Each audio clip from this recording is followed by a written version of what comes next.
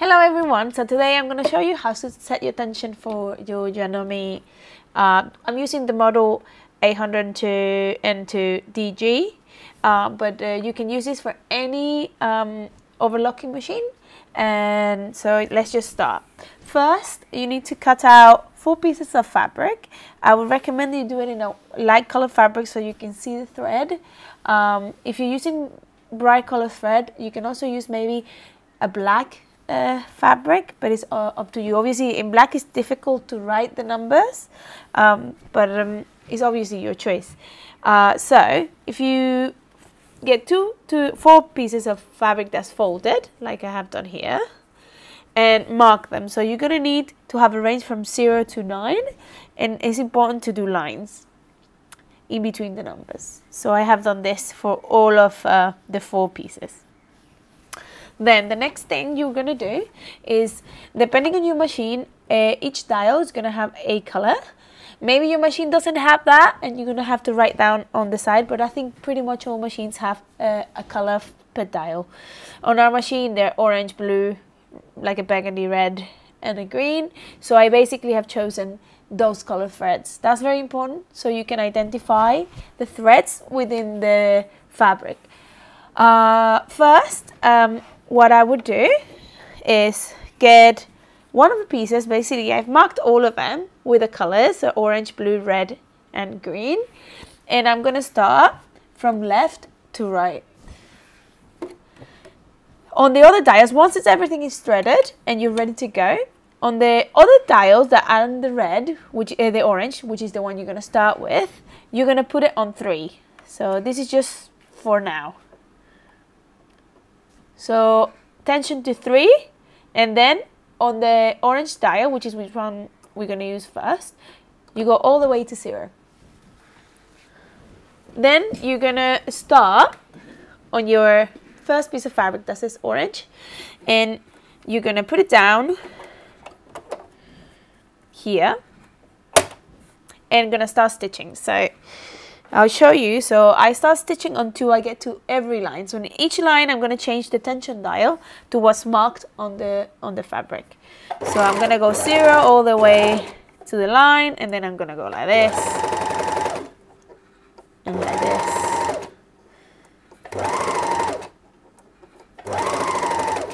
I have been changing it's little by little all the way till I finish this piece. Once you finish, you cut the thread and you can see. So you're gonna first go and have a look at what you've done. So basically we've been doing the orange, so you should have a closer look to the orange thread, which is here. So you follow it. In this case it looks quite tidy, so you need to also look at the other side and see the orange thread here is too loose, so basically the loop goes over, and then you need to find the piece of the part of the fabric where it doesn't look loose, it just looks right, which is around here. So I turn around, so I say tension 6. So what I would do is I would have a piece of fabric, paper, and you put orange and put tension 6. Also you go ahead in the dial and gonna put tension 6. Yeah, now you're gonna have to go to the next one along. So it's the blue, and you go with your blue fabric, blue white fabric, and go to 0. Yeah, and do exactly the same process. So you basically put the fabric here and start with 0, 1, 2, 3, 4. You're going to change every time when you get to the line. So once you finish this piece, you're going to do exactly the same thing you've done with the other piece. So you're going to look closely to the blue line, which is here. You can see here the fabric, if I just let go naturally, it looks really tight. So there's obviously here, there's something wrong here. So that means that probably the blue is really tight. So if I go back, the blue is that little dot that's there, seems to be fine around here.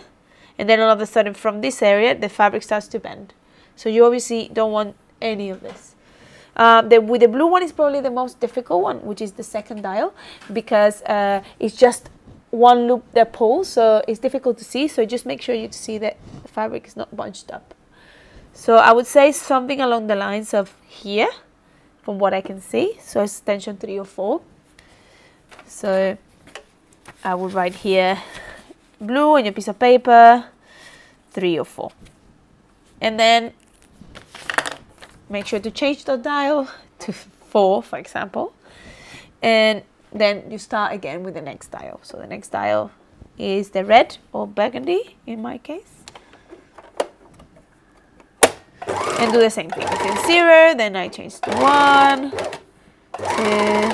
3, 4, 5, 6, 7, 8, and 9. So now, let's look at the thread. So in this case is the burgundy thread. So if you see, the burgundy thread is one of the loops that goes here. If I put this against, let's say, a white background, you can see the loop is going over. So this is very loose, so it's not right. So if you keep going, you can see it gets slightly bit better, and then at the end it gets quite tight. So I would certainly check where the loop is just on the edge, and it looks right. So it's probably, I would say, number 7 or maybe number 8. So I'll write number 7 for now. You can always change. So once you finish all of the tensions, you can always modify them, because you remember there's like 7 or 8 or. So.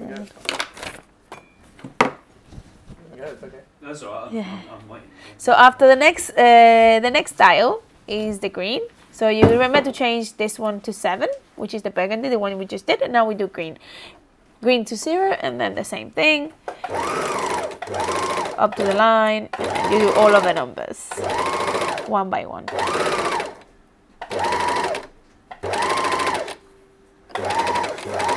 You can do this with every material that you're going to use, and it's a very simple and easy process. So the last is green. You can see here, let me see if I can show it like this.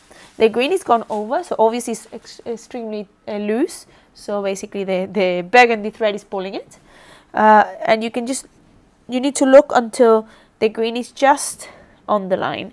If I turn around the piece, you can see here the green is too tight. So it needs to be probably here, somewhere along this line. Yeah, so I wouldn't go past, so it will be 4 or 5. So green is 4 or 5. So basically, now I'm just going to get, sorry, from my bin, my fabric bin. I'm going to get a piece of fabric, which is the same, it's cotton, poplin. And I'm going to stitch with the tensions that I picked, which is 6, 4, 7, and 4.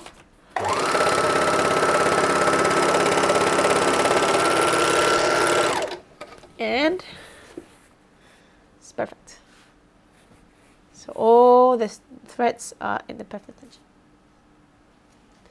So yeah, that's it. So you can use this for any material that you're trying to do, from jeans, from like cotton, from jersey, and this is the best method, fast, and to actually figure out what's the tension for your machine. So hope you like this video. Press thumbs up and watch all other videos. Thank you. Bye.